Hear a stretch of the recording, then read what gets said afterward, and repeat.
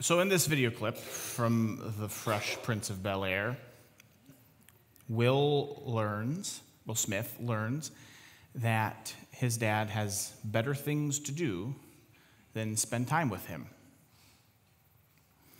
And after trying to hold his emotions in for a minute, he eventually opens up to Uncle Phil about how hurt and rejected he is. How come he don't want me?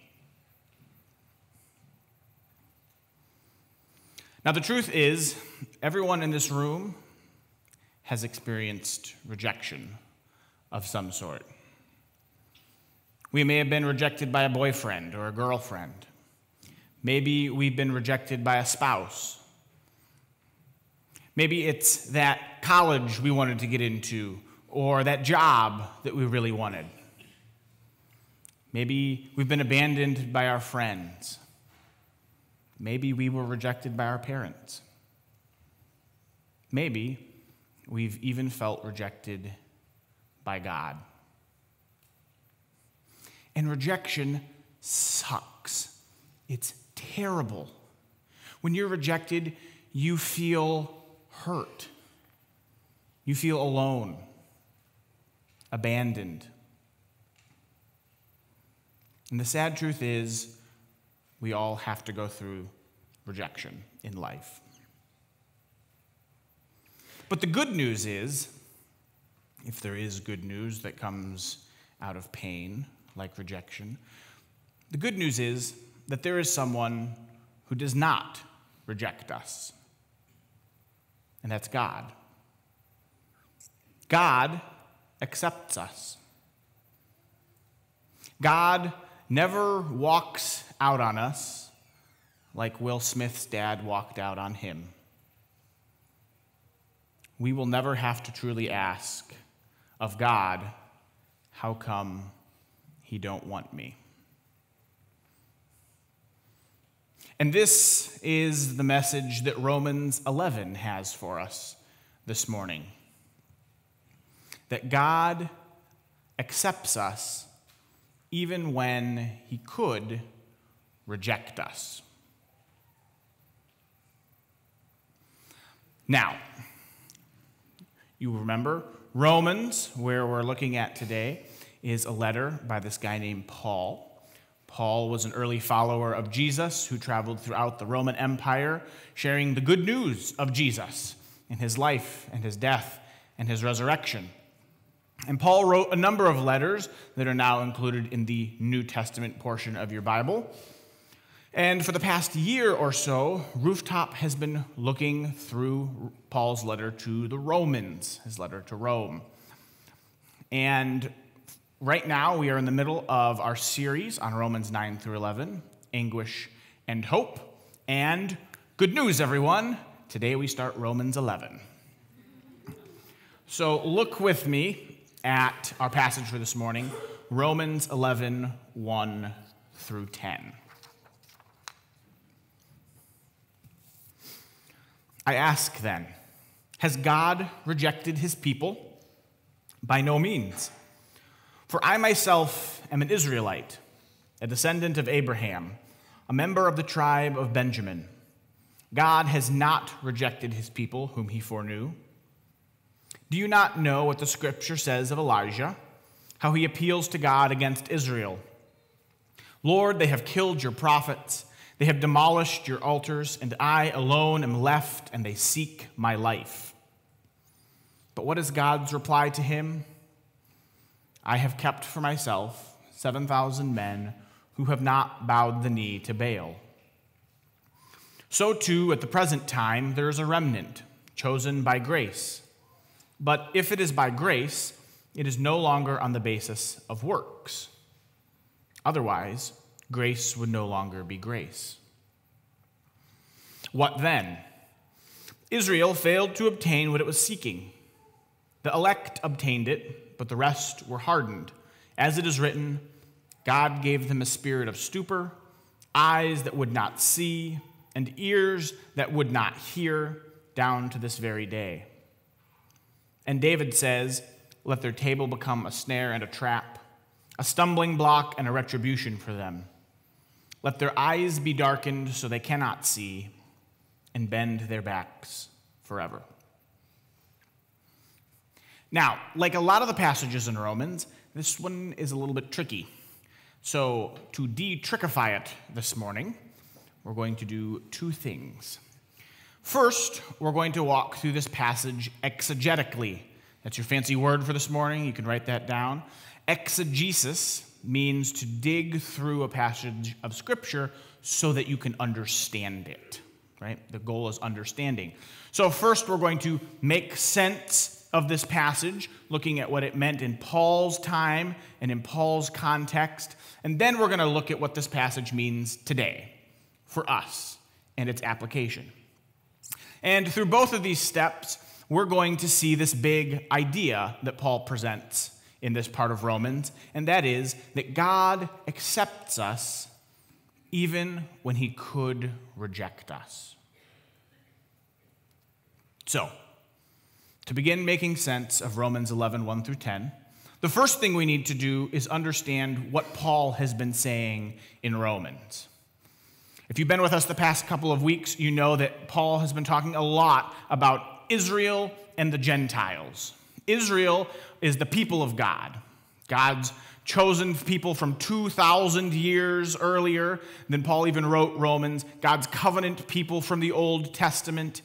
And at this time, Israel, God's people, have not accepted God's Messiah, Jesus. And then there are the Gentiles. And the Gentiles are everyone else who doesn't belong to Israel.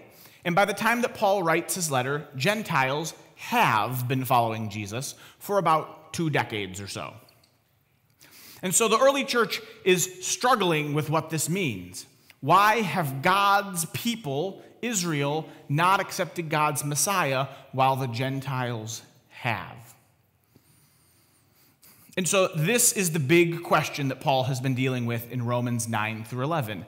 Can the church trust God if God has rejected Israel? And to this point, Paul has argued, yes, the church can trust God because God hasn't rejected Israel. If you were here last week, you remember Pastor Matt talking about how Israel has walked away from God. Romans 10:21 says, of Israel, God says, all day long I have held out my hands to a disobedient and contrary people. In other words, Paul says, you can't blame God for Israel's mistake. Israel has rejected God, and that's the reason they haven't come to faith in Christ. And so it's in this context that Paul is writing Romans 11, the context of Israel's rejection of God. And so Paul writes in verse 1, he says, I ask then, has God rejected his people? By no means. Now, the no here, by no means, is highly emphatic in the Greek. It means for sure no. Absolutely under no circumstances, no. Heck no, God has not rejected his people. He has been faithful to them. And so Paul says we can trust God because he hasn't walked out on Israel. It's Israel who is walking out on God. And so that's the first verse of our passage. And then for the rest of our 9 verses this morning, Paul gives 3 reasons he knows that God has not given up on Israel. And first, there's the argument from Paul. Look at verses 1 and 2. Paul says, for I myself am an Israelite, a descendant of Abraham, a member of the tribe of Benjamin. God has not rejected his people whom he foreknew. Paul's reminding his audience, hey guys, I'm an Israelite. God cannot have totally rejected Israel because I'm an Israelite and I still belong to God. It's not how that works. God cannot have given up on Israel. The second argument Paul makes is the argument from the remnant. Now, as my seamstress wife will tell you, a remnant is something you buy at Joann Fabrics. Remnant is actually a leftover piece of something that was once larger, right? It's a leftover. It's a smaller part of what was a larger whole. And so in verses 2 through 6, Paul recounts the story of the prophet Elijah from 1 Kings 19, how Elijah thought that he was the only part of the remnant left. He thought everyone else who was faithful to God had been killed. And Paul says, remember, audience, remember, Romans, that throughout history, God has preserved a remnant, even when it doesn't seem like it. And it has been through this remnant that God's acceptance has been most clear. And then third, Paul makes the argument from Scripture, that is what the Old Testament says about Israel and its rejection of God. In verses 7 through 10, Paul quotes 3 different passages about how Israel would reject God for a time.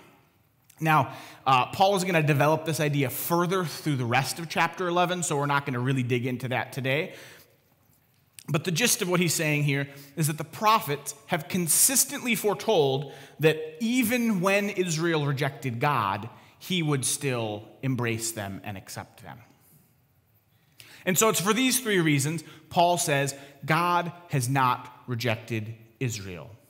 If chapter 10 says that Israel has rejected God, the beginning of chapter 11 says that God is still faithful. God is faithful to Israel even when they are faithless. And so for the original audience of Romans, these verses are communicating that God is trustworthy because God accepts Israel even when they don't accept him. Now, for those of us in this room who don't belong to ancient Israel, which I think is everybody, at least most people, what does this passage mean? The message from Romans 11, 1 through 10 for us is that God has not rejected us either. And in fact, not only has God not rejected us, but he also lovingly accepts us. Even when it doesn't feel like it, God remains faithful to his people. Even when we are afraid or feel alone, God does not give up on us. Even when we, like Israel, go astray, God lovingly accepts us. Now, there are some benefits to this acceptance. It's kind of like when you get a new job and you love the job, you're really excited to work with the people, and there's this really awesome senior pastor there's this really awesome boss that you get to work with, and you're really excited about the job because it's what God's made you to do, and then you come in to work on the first day, and your coworker says, hey, have you heard about this perk? Have you heard about this thing that we get to do, this vacation you get to take, or the fact that you don't have to wear a suit and tie when you come preach? Have you heard about that? And the job is good, but those perks are like the extra sprinkles on my donut. They just make it that much better. And when God accepts us, it's wonderful news. But then there are those extra perks on top of it. And Scripture talks a lot about the advantages to being a follower of Jesus. God doesn't just save you from your sin, there are also all these other blessings that he gives you. And Paul, in our passage this morning, highlights 2 of these benefits, and I want to talk in the time that remains about those things. What it means that God preserves us, and what it means that God forgives us. What it means that God preserves us, and what it means that he forgives us.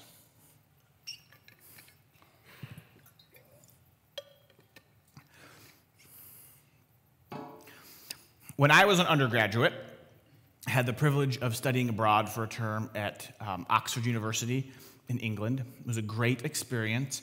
It was great to go and just learn from world-class people in a very cool, beautiful setting. And while I was at Oxford, one of the things I did was I would focus really hard on my schoolwork during the week so that on weekends I could go take a trip. and go experience some of the things that Europe has to offer that the United States doesn't. And so one weekend, I decided to go on a trip to Cardiff, Wales, which is on the same island as Oxford, but you have to take a train to get there, so it's a little bit of a commute. And so trains are very popular in England. Lots of people use them, and so I took the train, had a couple stops I had to make, bumping into people, right? But eventually I make it to Cardiff, and I get off the train in Cardiff, and I go for my wallet, and it's not there. And I did that thing guys do when they think they have their wallet and they don't. Someone had stolen my wallet. But not just my wallet, my ID, the only credit card I had, and all of my money, all of my cash, while I was in a foreign country on a day trip by myself early in the morning. Now, thanks be to Jesus, or I wouldn't be here this morning, I had put my tickets in my front pocket so I could still get back to Oxford. But I just remember sitting on the train, head leaned against the window, watching the countryside go by, and just feeling so small, feeling so dejected and alone and abandoned. And I said, God, where are you right now? Why am I in this situation? Why am I alone? Why couldn't it have been one of those other trips that I was on when I was with people? Why? And I would like to think that in some small way, my experience in Wales is parallels what the prophet Elijah had to deal with in our passage this morning. God, where are you? God, things are looking really bad right now.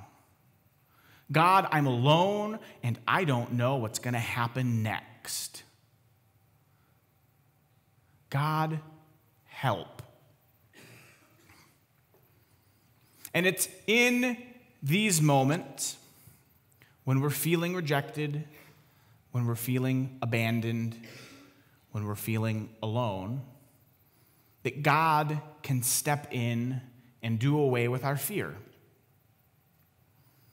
It's in these moments that God, instead of rejecting us, preserves us. He sticks with us, and he keeps us safe. Now, with Elijah, this took the form of a message, right? Verse 4, but God, what is God's reply to him? I have kept for myself 7,000 men who have not bowed the knee to Baal. God is saying, don't worry, Elijah, you're not actually alone. There are other people out there. Even though you feel like you're alone, you're not. Now, God's preservation takes different forms. Elijah gets to hear an audible voice from God. That's kind of nice. I don't know about you, but I've never heard an audible voice from God when I needed to be preserved. But I have experienced God's preservation in other ways. For example, when I was feeling hopeless on that train, several things happened. First, the Holy Spirit brought me comfort. I cried out to God with all of my questions and all of my feelings, and then I stopped and listened. And God brought me comfort. He said, I will never leave you or forsake you. Or verses like, that God will work all things for the good of those who love him. Or that he would direct my path. When we feel rejected and alone, the best thing we can do is stop and bring those feelings before God. The second thing that happened on this trip that God used to preserve me was my family. Now, there's a pretty significant time difference between the United Kingdom and the United States. So when my parents were woken very early in the morning by all my phone calls and texts that I was sending them, they eventually woke up, they canceled my credit card, and they called me. And you know what? My parents were thousands of miles away. There wasn't really a whole lot they could do to help me, but they talked to me. Right? They were there. They said, Jacob, we love you. Jacob, we're going to do everything we can to make sure you're okay. Right? And just hearing their voices helped me realize I wasn't alone. And the third way that God helped preserve me during this experience was through my friends. When I got back to Oxford, my friends rallied around me. They said, Jacob, here's some money so you won't starve while you're waiting for your credit card. They said, Jacob, tell me what happened. And they listened. And then when things finally got back to normal, they celebrated with me. God used my friends and the community that I was in. He used their love and support to show me that I was accepted and to preserve me through the situation. Now, God works in these ways and in other ways to preserve his people. And simply knowing that God preserves us, that's an intellectual thing, right? That's something you keep in your head. Oh, God's going to preserve me when times are bad. But we humans are really bad at things we only keep in our heads. What we really need is some way to make our head knowledge hand knowledge and make it tangible, make it something we can actually do or feel or touch and experience. And so my suggestion for you this morning is to learn some tangible ideas from my wailing in Wales. First, cry out to God. Bring your feelings, bring your fears, bring your failures to him. Even when it doesn't feel like it, cry out to God. He will hear and he will answer. The second thing we can do is talk to someone. After we've cried out to God, find someone that you trust, find someone who will listen, and share with them. Simply talking does wonders. And the third thing we can do is experience the community that God has given us. You don't have to feel alone. You don't have to be alone. The fact that you are here in this room this morning, whether you've been to Rooftop one time or you've been to Rooftop 150 times, means that you are surrounded by a community of people who love you. Rely on them. Ask them for help. God accepts us. But not only does he accept us, he also preserves us in times of trouble. And it's by crying out and talking to people and being in community that God most tangibly acts to preserve us and show us his acceptance.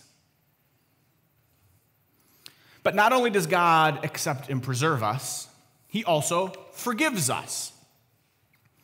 Now remember, Israel has actually been disobedient and obstinate. They're deserving of rejection. They done messed up. And this is true of us too. Each of us has messed up. We've all known the good we ought to do and not done it. Each of us deserves to be rejected and abandoned by God.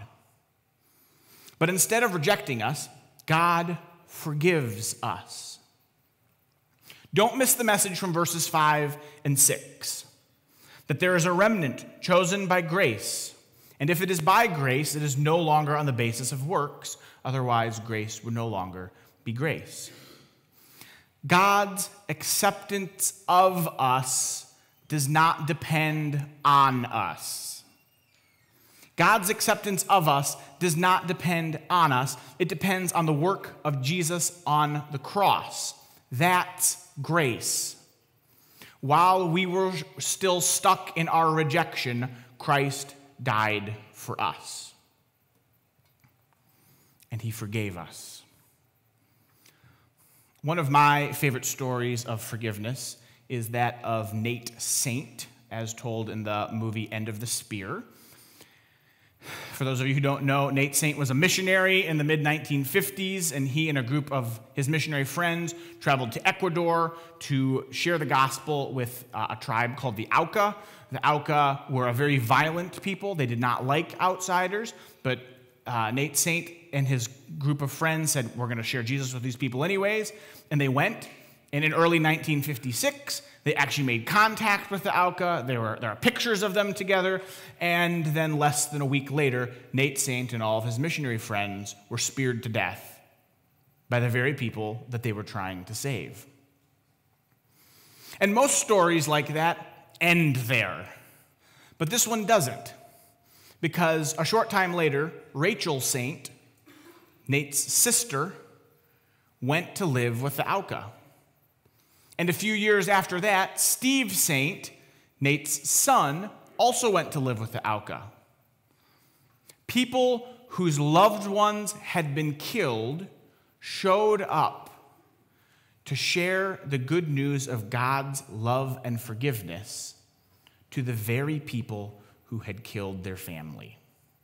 That, my friends, is the gospel.